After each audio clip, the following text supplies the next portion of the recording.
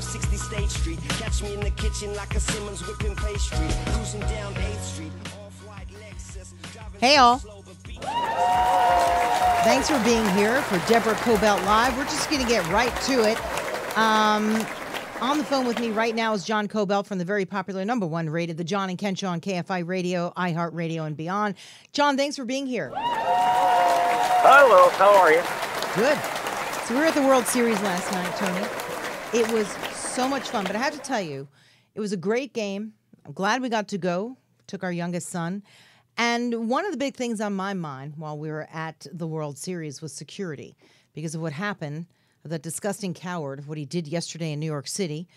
We are also on our way to New York City tomorrow because I'm attempting the New York City Marathon, even though I've developed some knee problems, but I'm going to see how far we can get. I'm not going to give up. So, John, why don't you tell me a little bit about what you know about this guy and a little bit about what can people do to keep people safe, in your opinion? Well, there's no practical way to stop a guy who jumps into a truck and decides to drive over a bike path. You can do it in an instant. So what you have to do is prevent him from getting in that spot. The FBI interviewed him in 2015. They interviewed him because 2 other terrorists had contacts with this clown. And so he got interviewed as well, but they didn't have a case to put together. See, that's a failure right there. If you have a number of terrorist friends, you come from a country where other terrorism, it's a terrorism hotspot. There's terrorism cells. You can't let them into the country, and then once you find out they're connected to other terrorists, have them live a peaceful life. But, John, our entire country is crawling with these guys and gals, frankly. Well, yeah. Guys. So what do you do? We've done something terrible. I mean, it's very difficult to clean it up. He came in on something called a diversity visa lottery in 2010 from Uzbekistan. And that was a program where, by lottery, they drew your name out of a hat, pretty much. And then you got automatic green card, automatic path to citizenship with no vetting, no background check. Okay, well I don't care. What do you think's going to happen? Okay, look, I don't care if they're from Uzbekistan, Ireland, down south, east, west. There just has to be a better system in place. We seem to be very behind in this country on keeping track of these guys. You have to care what countries they come from, because certain countries have a very, very high concentration of terrorists and other countries don't. So you only have so much manpower and resources. Got it. So you have to target the places that are most likely to produce a bad guy. Got it. But why aren't we actually, reaching out to the folks at Facebook and Google and all those places to say, look, we need your help? Because those guys, Jesus, every time I turn on Facebook, wait a minute, they know where I shop, what I do. They know everything about me. And I'm like, geez, all I did was go on once today and like a couple of pages. They know everything about me. Facebook and Twitter are part of the enemy because they allow ISIS to run propaganda all day and night. ISIS has so many accounts up and so many channels, and there's plenty of terrorists or wannabe terrorists here in America who read and absorb and watch all this stuff that Facebook and Twitter and all the other social media platforms provide. And Facebook and Twitter are run by very, very naive geniuses who didn't understand how much evil there is in the world. I understand, but I thought that they have agreed to sort of open their books a little bit and let the government sort of infiltrate in that area. They have to. I mean, you can't just run a terrorist organization openly on those platforms. Yeah, well, they've been very slow, and for a long time they didn't cooperate. They thought everyone had a free speech right and a free flow worldwide of information. Okay, well, moving forward, they actually didn't think there were bad people out there. I understand, but moving forward, I really feel like that's the only answer. Because if you go into some of these government buildings, honest to God, they have computers sort of that were, with the big apple still on them. The old ones. We're so far behind in this government. We're spending money on everything else. We really need to sort of, we need to get that up to speed and beyond. And then, like I said, get the help from those people who know. And then people in their private lives, if they know of someone or they see somebody who's doing something suspicious or saying crazy things, you've got to call the police. I agree. You absolutely have to. I agree. Look, and that nut in Vegas, he didn't have a profile. He didn't even have a parking ticket. So if you think somebody's weird, I mean, you know me. If I think somebody's odd, I'll be the first to speak up and go, that guy's not quite right. Something's wrong. And people say, oh, no, you don't know. Yeah, I say, you know what? It's time to start speaking up. All right, look. Steve Wynn. Go ahead. Well, go ahead. What do you think we're going to expect in New York City, since we're going to be there to do the marathon? I'm really nervous about it a little bit, although it's probably going to have terrific security, but still. Well, here's the kind of security they're going to have, according to the NYPD chief. They're going to have sand trucks and blocker vehicles, the most ever. They have double the observation teams, rooftop observation posts, counter sniper teams throughout the boroughs, and they're going to have heavy weapons teams throughout the city at 6 locations. And they'll be equipped with mobile response capabilities, so they can run from one place to the other. So they're going to have probably every single cop on duty, and they're going to bring out all their heavy artillery, and they're going to be standing on rooftops, and they're going to be listening to crowds. Not all of them will be uniformed. And if they see anybody twitch the wrong way or anybody looks suspicious, that guy's going to get dragged away. Right. And, so, I mean, it's a little... They're not going to be friendly towards guys with backpacks. Right. I mean, it's a little nerve-wracking, but I trust the city. I think they're going to be on top of it. I mean, there's only, at the end of the day, there's only so much they can do. I mean, New York is probably one of the safest and best places to be at a time like this. So, my heart's really with those people. I think it's awful. I mean, there's a lot of evil, but there's way more good. So we just all have to sort of stay together and do better. We have to do better, guys like this. You're right. I mean, the FBI knew about him, and they let him go. So that's the problem. It just seems every time they catch one of these guys, he's already been interviewed by the FBI. I mean, it's crazy. Let me tell you something. If I were interviewed even once by the FBI, I'd probably get the boot. I mean, look at the kind of stuff that goes on. And for some reason, sometimes they do, bend over backwards a little bit for some of these guys, trying to give them the benefit of the doubt. So maybe it's a time where a little less benefit of the doubt, and you got to cooperate. Anyway, John, thanks a lot. Go ahead. It's a war, so you got to treat them like enemy soldiers. No, I agree. So, World Series tonight, New York Marathon coming this weekend. A lot going on. Grateful that we can even be a part of all this. So I just hope we all stay safe. John, thanks for coming on and giving me your insight. I appreciate it. I'll talk to you later. I'll see you later. Okay, bye. Thanks. Bye. So now, actually, to my guest who came on initially to talk to me about the New York City Marathon, about fitness. He's a friend of mine. I know him. You were a track coach to my kid, right? That's correct. And now he's cross country. Pretty good baseball player. I'm sure you probably heard about James. I've heard about James. I see him all the time. Yeah, you look at him and you go, whoa, that's that little kid that used to run track, and now look at him. He's big. Anyway, Narc Narcisse, thanks for being in studio with us. You wrote your first book. How does he do it? I saw this. It popped up on Facebook. I don't know what. And I'm like, what? So now what's he doing? He's an author too. But this inspired me a lot because I'm working on a book. And you're a guy who thought about writing a book. You went out. You did it. Did it. And now you're here. I'm here. It makes no sense, honestly. Yes, it does. My friends are like, what's going on? How did you come up with this idea? Like, how did you write a book? I'm not a writer. I'm a math guy. I'm a physics guy.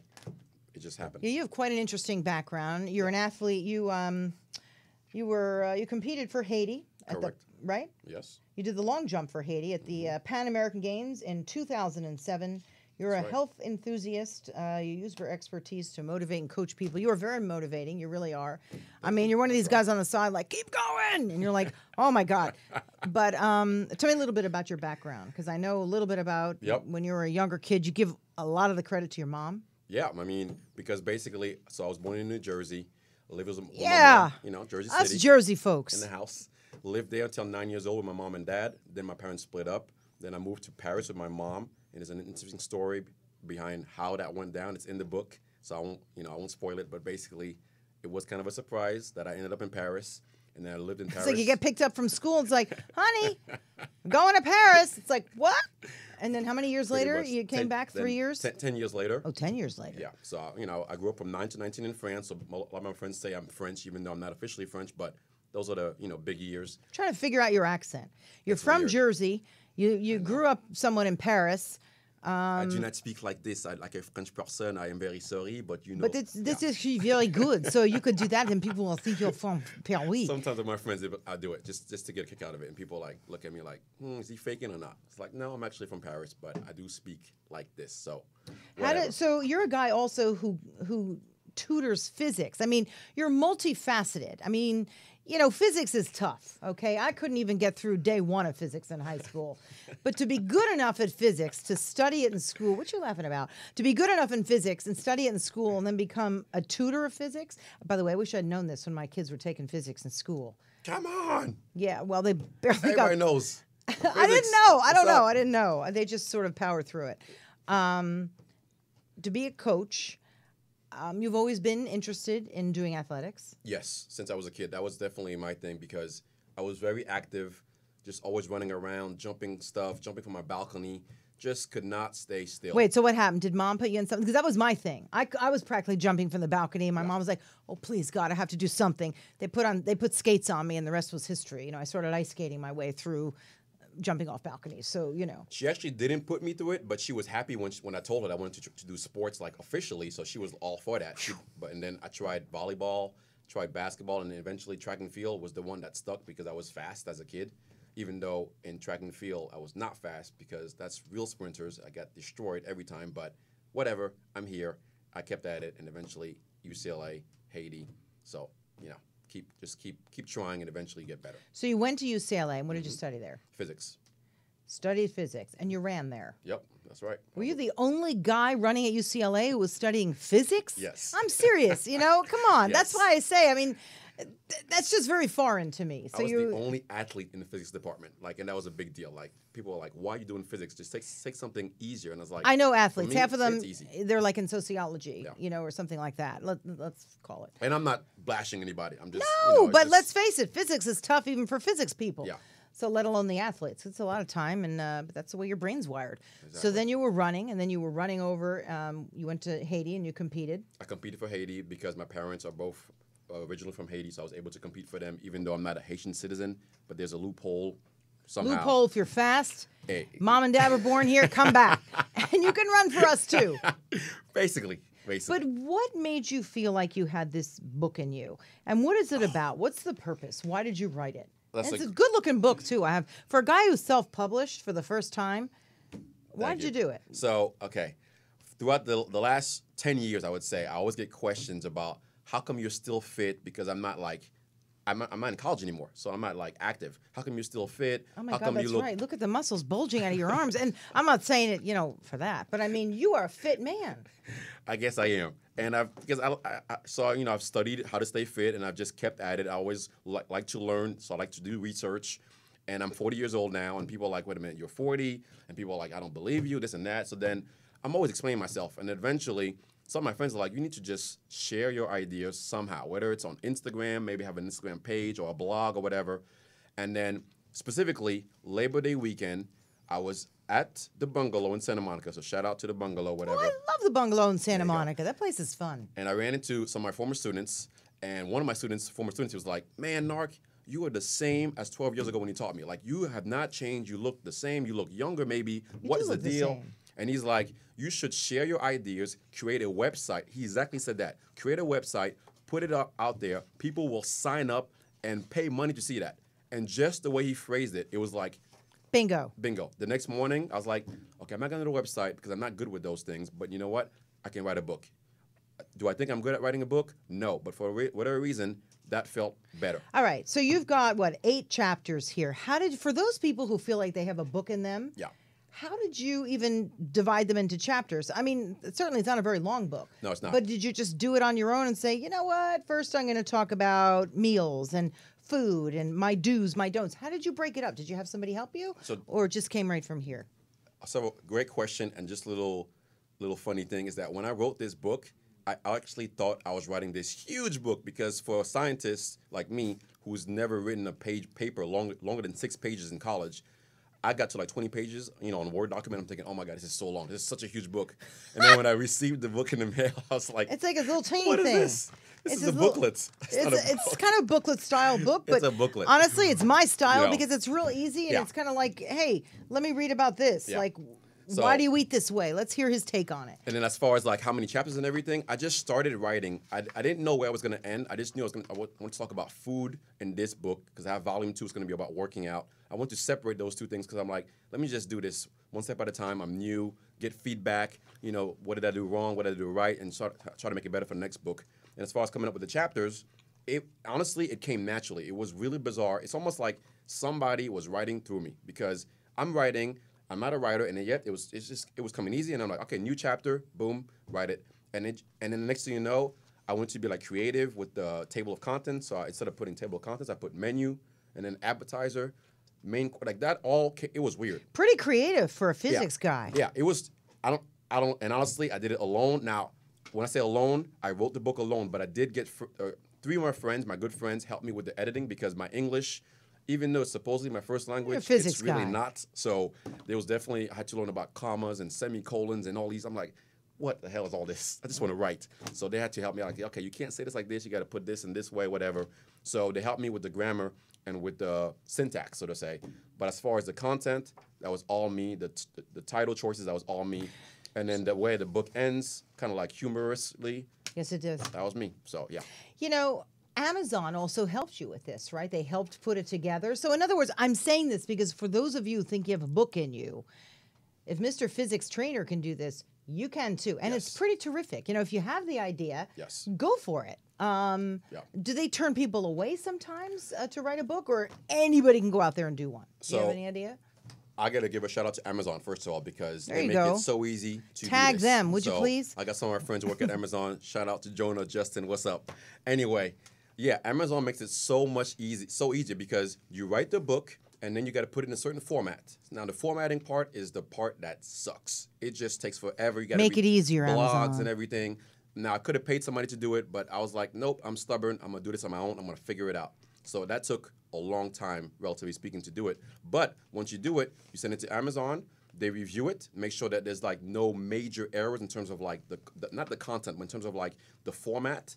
And then they send you a copy. They say, okay, now check it out, read it. Is this what you is this what you want? Did you design the cover too, or did they help you with 100%, everything. This is all me. Did they give you like a template and say, put picture here, words here? No. You just did it. I just read blogs, I read ideas. I'm like, and I just, But you see how easy that is? I know that there's self-publishing. A lot of people self-publish. But this is really, it's like putting out your Christmas card and calling Shutterfly. It's just easy. Yep. You know what I mean? Yep. And then once you're ready, hit that publish button, and that's it. It's published.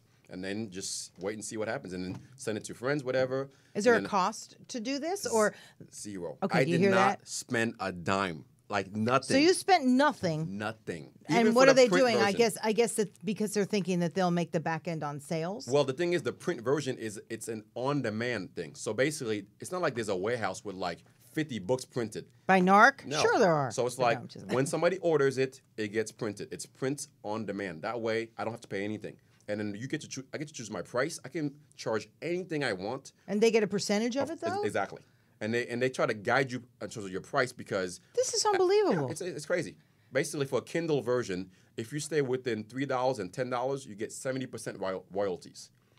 So 70% royalties if you stay within that frame. If you go lower, you get only 35%. If you go higher, only 35%. Okay, look, everyone has a story in them. And if you want to get it out there, it's a no-brainer, right? They will help you. But I don't see those, so they're hoping that they make the money on the back end. Exactly. By doing this for people for nothing. Exactly. Wow. Yep. Wow. Yep. So tell me a little bit about your fitness routine. And for someone like me, who's doing the New York Marathon, I did the LA, and then I followed it up with then a half marathon in Hollywood. I climbed some volcano along the way, and I injured my knees somewhat because I couldn't stop. You know that mentality, right? You just don't stop. And you know, very often, living here in LA, and I live on the west side of LA, maybe a friend will be, some miles down in Venice or Playa del Rey, and they're like, "How did you get here?" I'm like, "I walked." I'm just somebody who will put on my sneakers and go. I don't even think about it. And for me to have a little bit of an injury in my knees, and sadly it's a little bit of arthritis because I've overused them for too long, what would you tell somebody like me? And if you're going to say don't do it, don't bother, because I've decided I'm in it. I'm going to do as best I can without furthering injuring myself, Okay.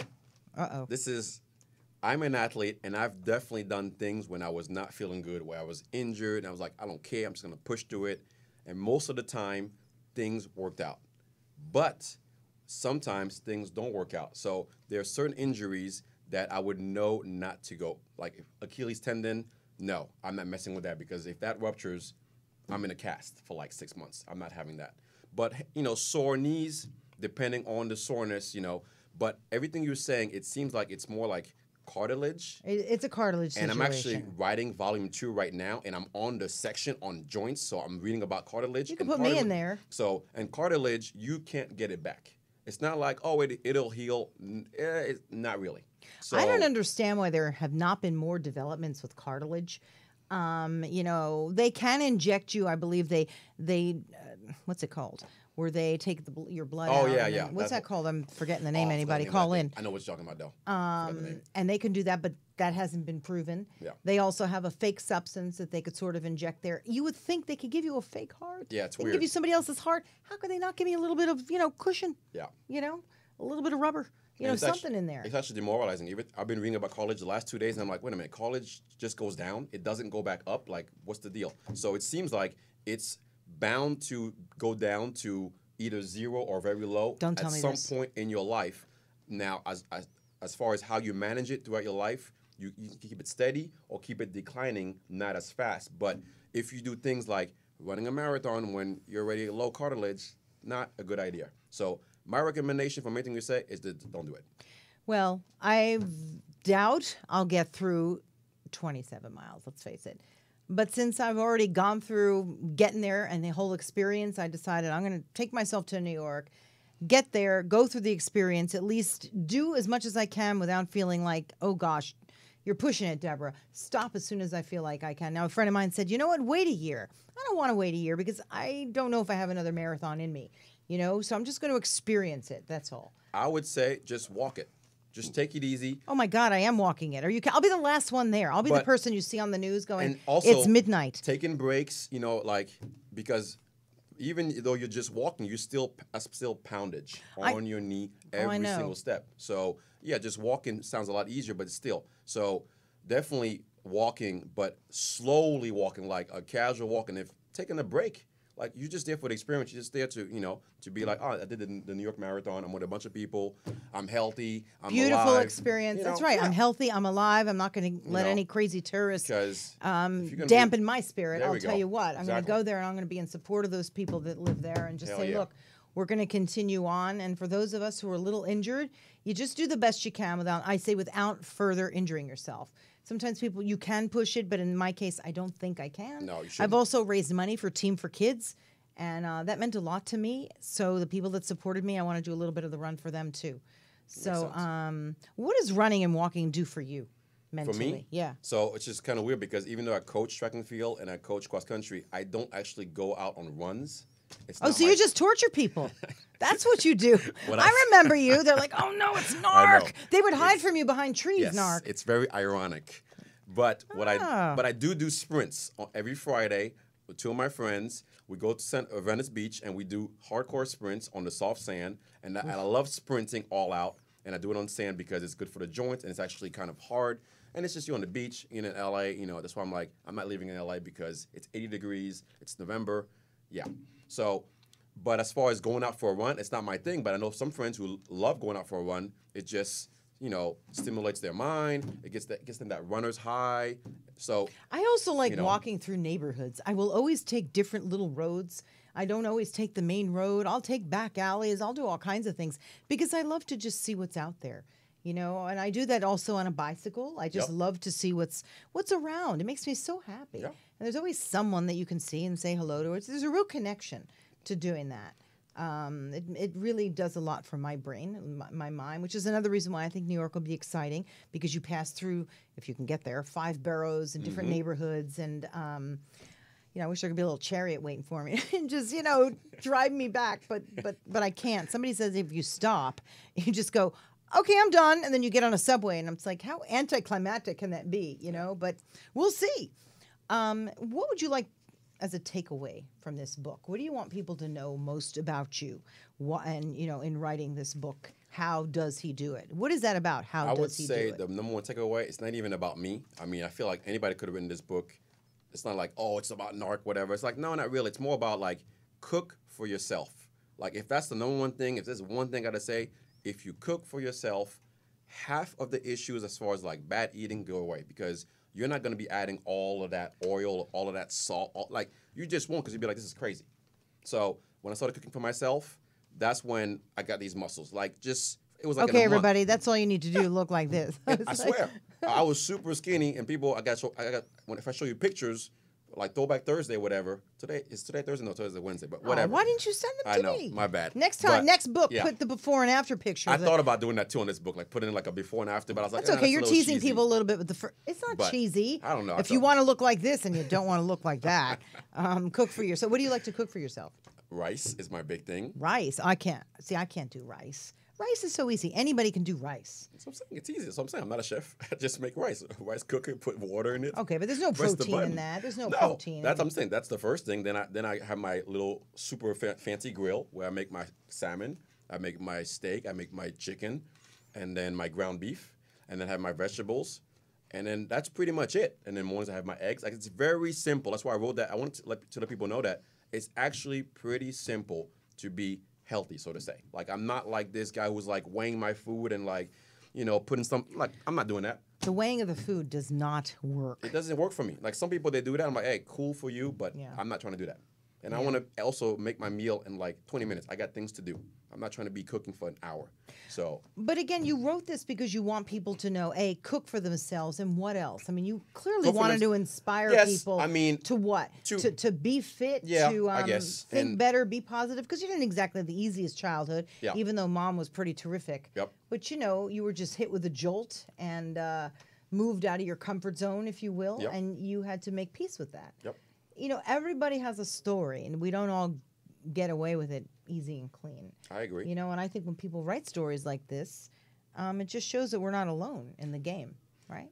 And I guess also, I mean, this what you said is exactly spot on because when I was writing the book, initially I was just going to talk about myself, and then I was going to talk about the food, and I was like, you know what, let me combine both. So then that's why the first part is like, who the hell's Narc Narcisse? To kind of like let people know who I am, where I came from, because I think people find that interesting. Yeah, but of course you need a personal spin on yeah. everything, a real one too. Yeah, exactly. And Like, this is and real. this is real.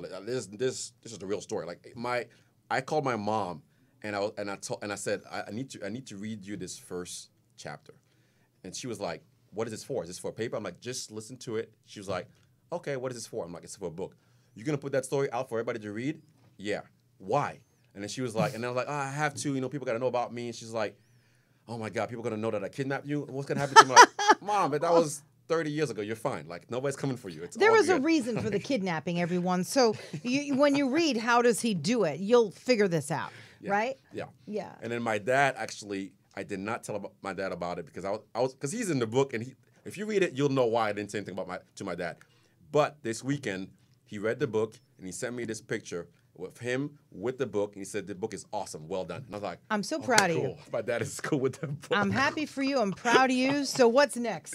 Volume 2. Volume 2. Ja- Are you Janet- working on it already? I'm already. Christmas edition? I have done 4 chapters and this one's going to be much longer. So I think by January we'll be ready. Not Oh. Christmas, January, because I got to take my time. Because the first book, I could not stop writing. It was like, I will get home, write. Get home, write. I couldn't stop. Now, it's like I'm relaxed. Take your time. And now that, I'm busy with other stuff, tutoring, whatever. So I'm just taking my time to write it. And December, I feel like it's not a good time for a book to come out because everybody's got holiday issues. Holiday things to deal with. So I'm like, you know what? They're holiday issues, believe me. I just saw Bad Moms. All of us have holiday issues. I was like, let's wait till January. That way, it'll be after the holidays and be like, okay, here's volume 2. And so that way, it gives me time to take it easy, to write it at a slower pace because the first one was like a little bit too quick in my opinion. 3 weeks to write a book, that's just nuts. But I just couldn't stop. So now I'm taking my time. All right, you're a real inspiring guy, Narc. I'm really Thank you. excited that you came on. And for all those friends of mine and all those people who want to write a book, How Does He Do It by Narc Narcisse? He did it.